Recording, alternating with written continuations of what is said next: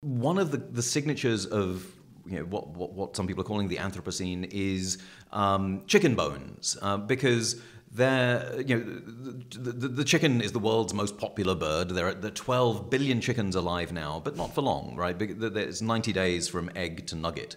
And every year we go through 50 billion chickens, and that number's only going up. So trillions of chicken bones already in the fossil record. And that's a sign that it's not a natural part of being human that there should be so many chicken bones. There's some process